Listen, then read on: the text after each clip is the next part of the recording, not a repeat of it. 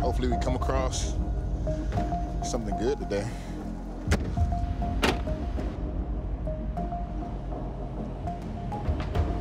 You get the Bluff, you get Vine City, you got Allen Temple, you have the infamous Delmar Lane.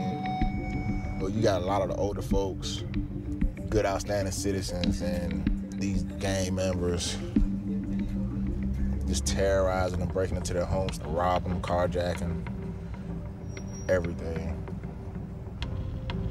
Guy got killed out here a couple months ago. It's crazy, man. It's crazy.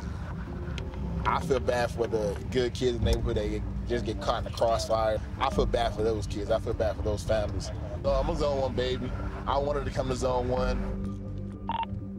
At the intersection 2821 MLP in the westbound lane of vehicles leaking gas, the red Corvette. I copy. I'll advise when I'm 26. Hey, can you go to 2? What's going on?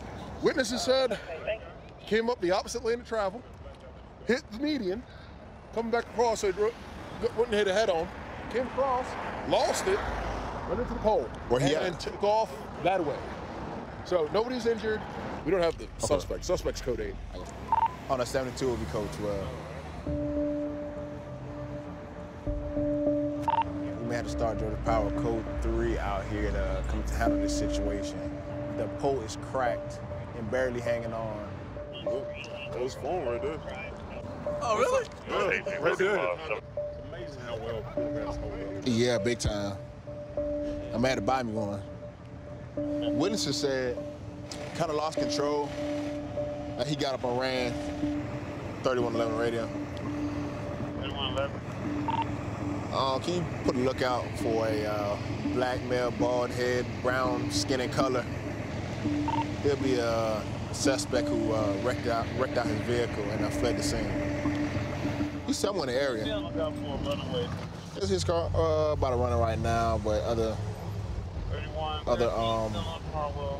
other units advised me that was it came back to him.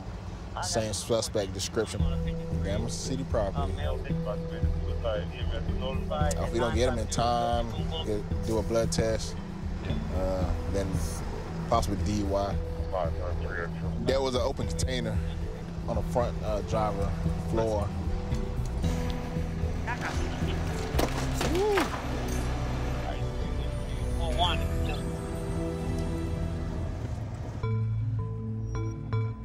It's hard to have anything good out here in Zone 1.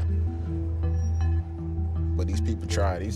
They help us out, trying to clean it up, and you know, it's happening slowly but surely. What's going on? You say, SW Annex to Park and Hall Mills?